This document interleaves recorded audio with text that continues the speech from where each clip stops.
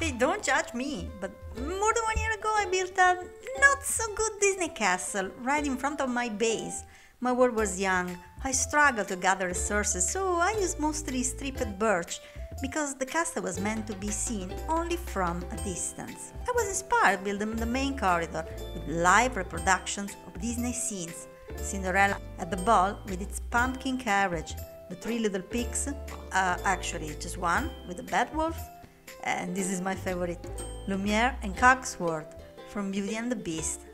The small aquarium on the other side hosts Nemo and Dory. Well, at least these tropical fish really resemble Nemo and Dory. What do you think? Anyway, it's not just the color palette. This castle is huge and most of the rooms are empty. Do you want to know how I tore down and revamped the Disney castle? Keep watching! Waiting for the right inspiration, I simply added it to my to-do list. Meanwhile, the Disney castle has been revamped in different colors. Therefore, I changed my to-do list and I got back to work.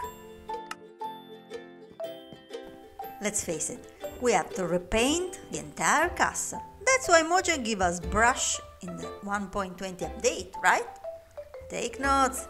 This is how you create a pink brush and a light blue brush. For some reasons it didn't work, but we can paint the planks like this. Okay, let's get serious. This is our castle palette.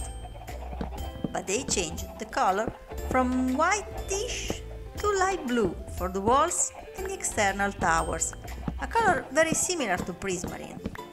The keep with inner towers is now pink. I never use great amounts of cherry wood, but the color is just perfect. I like it, but the cherry planks are boring. I will use also stripped cherry logs. That was the Disney castle. Thank you for watching. Oh, I'm kidding. Let's get to work. We have a castle to dismantle. Oh, this model turned out so cute. I think I'll keep it here for a while. Look at me, Mommy. I'm Cinderella. I have to change so many blocks that I was tempted to tear down the castle completely, but it's better to have a guideline than to start from absolute zero. I wasn't happy with the old palette made of birch, calcite and ivory, but I didn't find a solution until I saw the new colors of the Orlando Disney Castle. It was weird to destroy the castle, even if I knew it was to finally make it better, but to see it so devastated made me kinda sad. The keep should be completely replaced.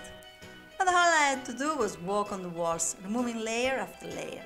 The hardest part was removing the details, like all the direct walls and the towers, the birch fences, and all the decorative blocks. I could have replaced the blocks as I removed them, but it was too confusing. I rather tore down what was wrong first. Oh, what a devastation! The evil queen bombed Cinderella castle. It looks like one of those ruined manors where only sheep, pigs and endermen now roam. The keep is completely gone, but there's still some birch and ivory on the watchtowers. This should be the last one. Whew, I can see my dam from here.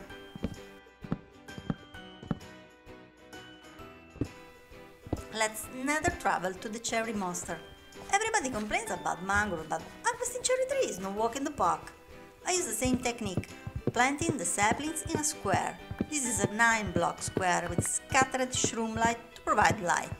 And I can easily fill half shulker box of logs when I cut everything. It's far more than I need. Now I could trip to the Guardian farm for the 8 stacks of prismarine I need. This farm works like a charm. But these were just the main blocks. Let's get to work. If you wanna know how I do it, if you search for a new cool idea, here she is, Mima MC, the best place to be, building brick by brick, with a little chic, mountain high or never deep, all you villagers and pillagers, she's gonna show the craft, to the secrets of Minecraft, assembling, creating, and waiting for the new update. Don't be a creeper, if you like what you see, raise your hands high and thumbs up for Mima MC. It was a bit tricky building the castle with so many previous blocks still in place, but like I said, a guideline can be useful. Brisbane is a bit boring, so the quartz pillars and trims keep it interesting, and it will look better with the gardens and the banners. On the ground floor of the Cinderella castle there is a large corridor visited by tourists that runs through the castle.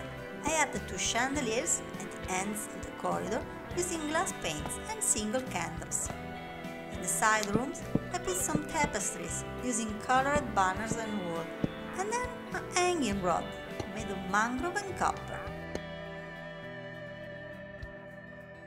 2 large staircases bring you to the first floor with a walkway to the towers that runs all around the keep. From the aerial pictures of the castle, this walkway looks pretty empty, but I rather added plants, carpets, sitting areas and decorations. The keep is the pink section of the castle and it's full of details, both inside and out. On the first floor there's a large corridor that I will decorate later, and a banquet hall, a themed restaurant that is actually in the Cinderella castle. The castle has an octagonal shape with 8 towers, but it's not symmetrical because each tower is different in height and shape. Some towers have a light blue roof while others are open. I'm not sure they're actually open to the public, but they're fully accessible and welcoming in my Minecraft version. The Disney castle has lots of details to cover. The main corridor at the ground floor, the banquet hall and the famous Cinderella suite, a very peculiar hotel room. I made sure that every corner, every small room could have its purpose, even the ones for the maintenance stuff. I must admit, I made up most of the decorations, adding sitting areas, greenery and enjoyable details for the visitors. The highest towers are all different and give to the Cinderella castle its iconic silhouette, so it was very important to be faithful to the original in matter of height, shape and color palette. I had plenty of space and I managed to fit not just 1 but 2 Cinderella suites in my castle, each one with a large bedroom, a romantic fireplace and the famous bathroom with the large tub. I'll show you this floor at the end of the video. But if you enjoy my castle so far, why don't you leave a like? It's free and it helps a lot. Light blue concrete might not be the best block in the game, but it matches perfectly the color of all the roofs. Although I could have created better shapes using a block with the stairs and slab variants. When I finally completed all the walls, I felt almost relieved that the roofs weren't floating anymore. I have an empty room right above the suites and I want to fill it with a small cinema. I had so much fun designing it. It's not something that you usually see in Minecraft. The movie is about to start. I understand that it's an image of a few pixels, but can you recognize Cinderella's castle from all the opening credit scenes? Look at the light blue and yellow towers and the fireworks made of sculpt blocks. The last touch is an old-style projector. Shh, the movie is about to start. Now I need to advertise the cinema. I'll put the arrow icons in the description if you want to use them. Glow ink to make it more visible. We're done with this floor. On the main corridor of the first floor I put a small exhibition of Disney characters and items. This bay window is perfect for the rose of Beauty and the Beast. Yeah, it's a tulip. A rose that's losing its petals. Then the poison apple from Snow White. Make a little effort and see Simba from the Lion King. What about this empty display? Well, let's do this. Some temporary dirt to trap him.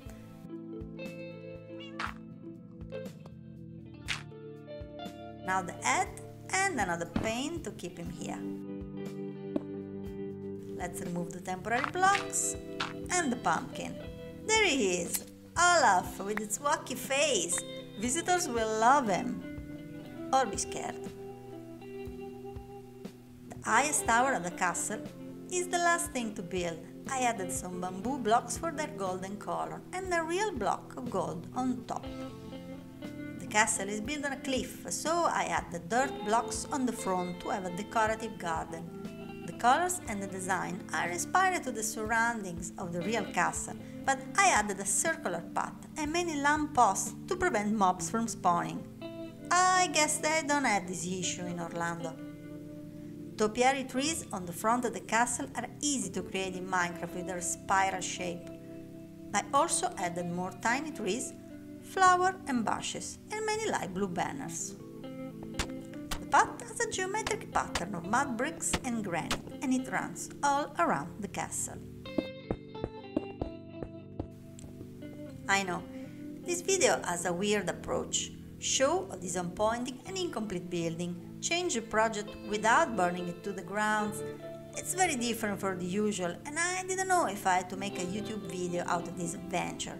But people keep asking me how to become a better builder, and well, this is how. Build and rebuild until you're satisfied. It's the creative process. This is how the castle looks now, but maybe one day I will change it again, who knows. But for now, this can be checked off the list, leaving room for a new idea. Let me give you a guided tour of the castle. I already showed you the main corridor, so this time let's check the side rooms. Wait, dirt? Oh, I hate Enderman! Anyway, this hall hosts the Cinderella museum, where I put significant items on display. Look at that, the famous glass slipper, then the less famous clock striking midnight, now the pumpkin carriage and, well, her princess crown. I know, it's just a bunch of blocks, but it was so funny. This is the base of one of the watchtowers. As you can see, every corner is filled with details. Outside the museum, there's the reception. Then the main corridor again, and on the other side of the corridor, an area reserved to the staff. Let's use our keycard to enter. Well, there's some food storage, then an office. Follow me. This is the kitchen, because there's a restaurant right above us, the Cinderella Royal Hall, and someone should cook all those royal meals. Look at the oven, made with a chisel library and a birch trapdoor. Doesn't it look perfect? There's more storage here. Tourists are always hungry. This is another watchtower with a ladder going up. And look at there, the staff has its own bathroom. The stairs led us to the first floor. Let's go outside first. This is the circular walkway that connects all the watchtowers and surrounds the keep. This one on the left is the bay window with the tulip/rose from the Beauty and the Beast. All towers have interiors, but this one is different because it leads you to the white staircase on the back of the castle. The staircase is actually here, and it's all white and shiny too.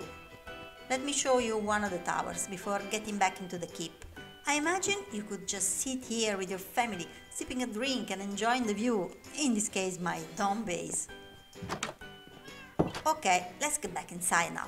This is the corridor with the memorabilia and the walkie Olaf we created before.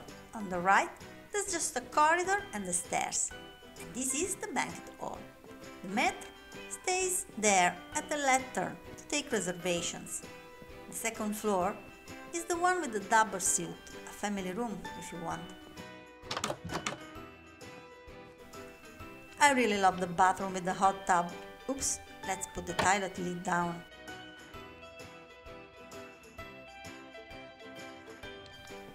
The room has a cozy fireplace and a large bed. The two rooms are connected by this living room, and this is the other one. As you can see, it has the same features, but it's not identical. The rooms have a private balcony right above the walkway.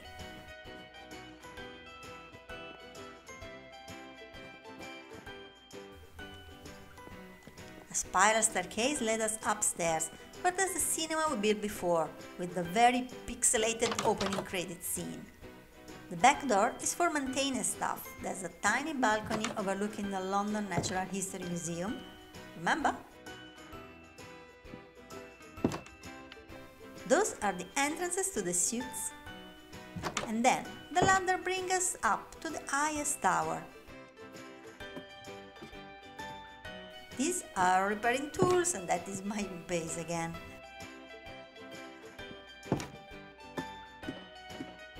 Okay, we are on the rooftop bar. Don't worry, visitors use a better way up, the spiral staircase, where we were before. Safety first!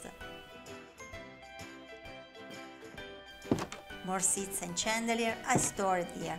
And let's go up to the top of the spiral staircase to enjoy the view. This is my museum area. This huge building is the London Natural History Museum from a previous video.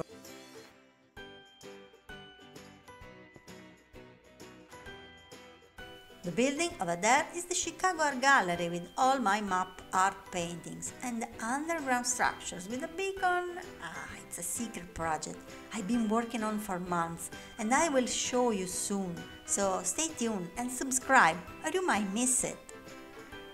Everything started because I wanted to see the Disney castle silhouette from my base, so now we're back at the dome and the castle is there and it looks awesome. Thank you all for watching. Don't forget to like the video while you enjoy the castle with the shaders. See you soon! Don't be a creeper if you like what you see.